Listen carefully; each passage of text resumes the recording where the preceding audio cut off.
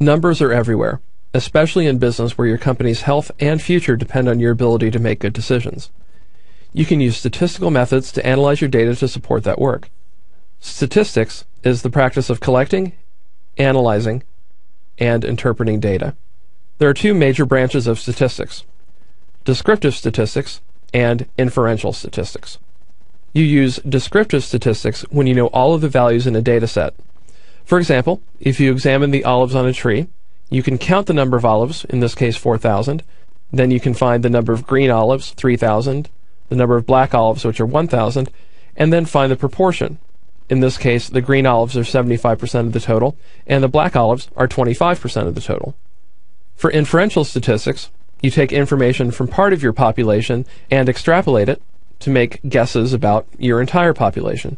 So for example, let's say that you have a grove of 100 olive trees, and you take a sample from 5 of those trees. You have 21,000 olives, of which 14,070 are green and 6,930 are black, and you see that the percentages are green is 67% and black is 33%.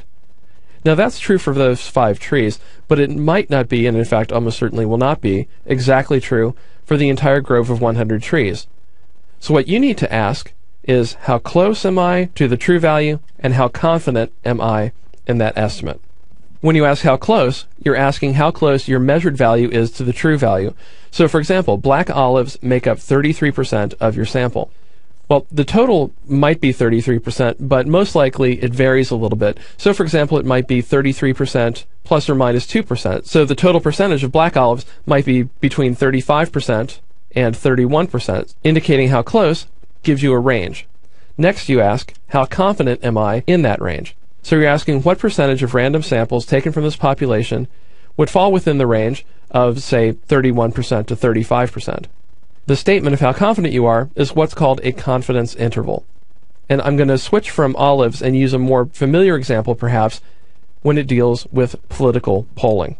So if we say that Governor A has an approval rating of 60% with a margin of error on the survey of 3%, how confident are we of that?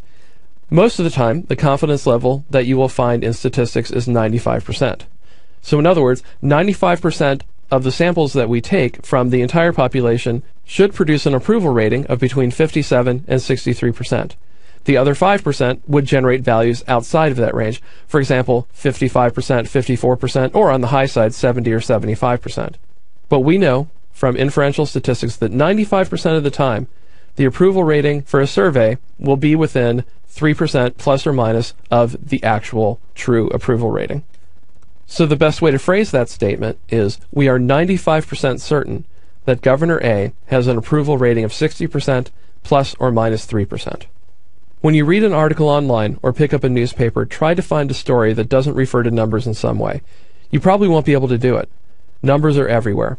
But once you master the techniques in this course, you'll have an easier time making sense of your own data and interpreting data that others give you.